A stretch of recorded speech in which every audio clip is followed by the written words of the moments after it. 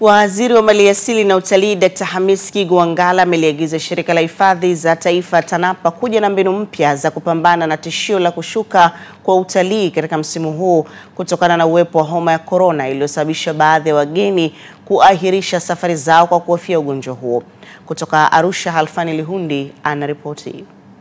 Waziri Dr. Kigwangalla ametoa kauli alipokuwa anazungumza na makamishna wa uhifadhi, watendaji pamoja na wajumbe wa bodi ya TANAPA kwenye uzinduzi wa bodi ya shirika hiyo iliyoteuliwa na Rais Magufuli hivi karibuni.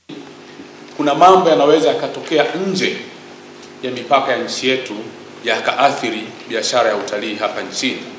Mfano, sasa kuna huu mlipuko wa kirusi cha corona ambao umetokea huko Wuhan, China. Tayari kunaanza kuwa kuna tishio la wasafiri duniani kwenda katika maeneo mbalimbali. Nini kifanyike?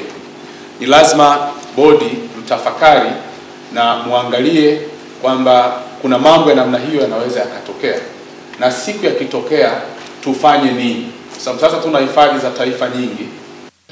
Kamishna wa uhifadhi shirika la hifadhi za taifa Dr. Kijazi anaeleza namna matishio ya ugonjwa huo pamoja na uharibifu wa miundombinu unavyotishia utalii.